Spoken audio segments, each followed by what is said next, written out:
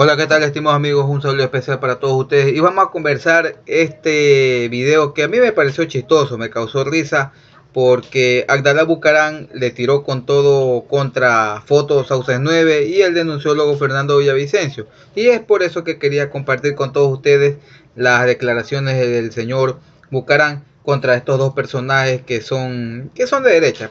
Prácticamente Fernando Villavicencio es el candidato de la continuidad de Guillermo Lazo. Así es, Lazo es igual que Villavicencio, no hay por dónde darle vuelta. Y Foto también es otra facción de la derecha que también sería de la facción de Lenín Moreno.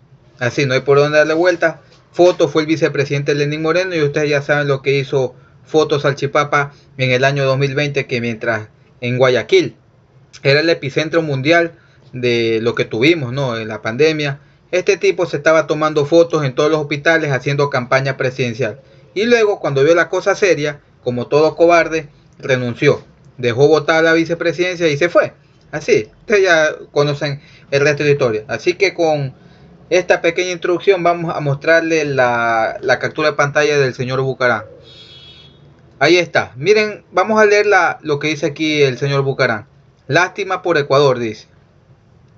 He visto imágenes de 3 o 4 mitines del candidato de Lazo y otro por ahí. Es una vergüenza. Mitines de 500 u 800 personas, ahí donde Abdalá metía 50.000 almas y la tierra temblaba cuando yo entraba al pueblo. Hay una carencia total de liderazgo. Ahora todo es TikTok y esas tonteras similares. El pueblo no le interesa ver, bueno, ya está la palabra. Negro futuro le veo a mi patria. Ante la calidad de candidatos que tenemos, increíble, un país que tuvo un Alfaro, Velasco Ibarra, el Yuro Córdoba, Camilo Ponce, Don Bucar, Roldós, monstruos de líderes, Carlos Julio Rosemena, Raúl Clemente Huerta, Coronel Armijo. Eso es lo que dice el expresidente Bucarám. Vamos a analizar esto.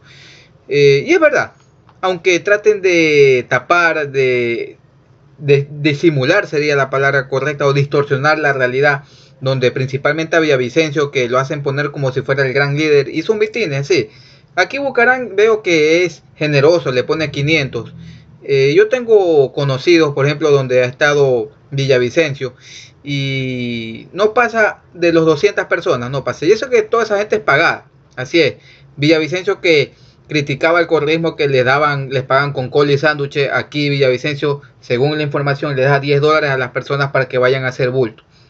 Aquí Bucarám es generoso y le dice que mete 500, 800. Y bueno, muchos de ustedes serán jóvenes, pues para las personas que ya tienen edad recordarán los mitines de Bucarám allá en la década de los 90, es verdad.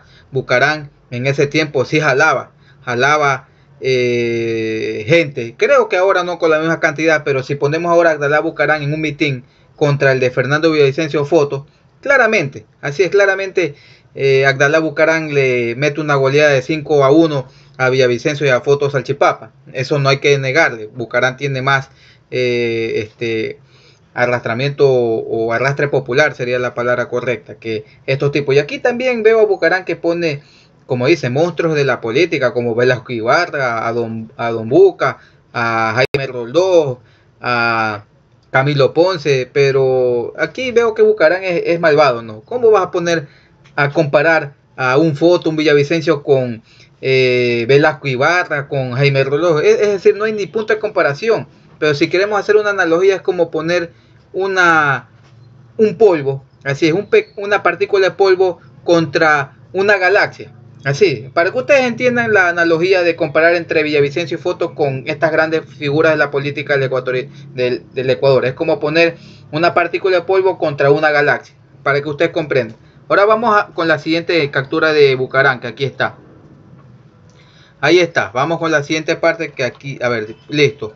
Dice: Jaime Hurtado, René Mauge, Nebot, León Febres Cordero, Rodrigo Borja, Fran Vargas, Rodrigo Paz, Emanuel, Álvaro Novoa y muchos más. Gente capacitada con cerebro y talento. Ahora el nivel de Villavicencio u Otto es el de dos sin historia que antes servirían para cargar agua en la 18. Gente inecta y todos corruptos. Hay uno que otro candidato que se salvan. Pobre Ecuador, ya vuelve el loco el 2025. Eso es lo que dice aquí Abdalá Bucarám. Bueno, aquí sigue nombrando a varios personajes políticos del Ecuador, de la década de los 80 y de los 90 y también de ahora. Y es verdad, Villavicencio y Foto Saucesnueve creo que serían aguateros en la 18 o pasapapel, como dice Bucaram. Las personas que no conocen, la 18 en la ciudad de Guayaquil es una zona donde están las cariñosas, para que ustedes entiendan, o donde están las mujeres que venden cariño. Ya ustedes comprenderán a lo que me estoy refiriendo. Así es la 18 aquí en Guayaquil, las personas que no conozcan. Y lo interesante aquí también de Bucaram es que dice que el loco vuelve en el 2025, es decir que Bucaram quiere lanzarse para candidato presidencial en el año 2025. Bueno, todos tienen derecho, ya les he dicho, aquí la Constitución nos da ese derecho de poder participar y poder elegir, es decir, pueden votar y también pueden ser candidatos para cualquier día. Todos tienen derecho, así es, todos tienen derecho. Si Bucaram quiere ser candidato, pues que lo sea. Sí, mis estimados amigos. Entonces creo que ya está claro de cómo Bucaram lo ha dejado completamente en ridículo tanto a Villavicencio como a Otto. Y yo agregaría a más personajes. Topic, un totalmente desconocido. Yacu Pérez, también otro. Yo no digo payaso porque los payasos hacen una noble profesión, hacen reír. Diría un mequetrefe como Yacu Pérez.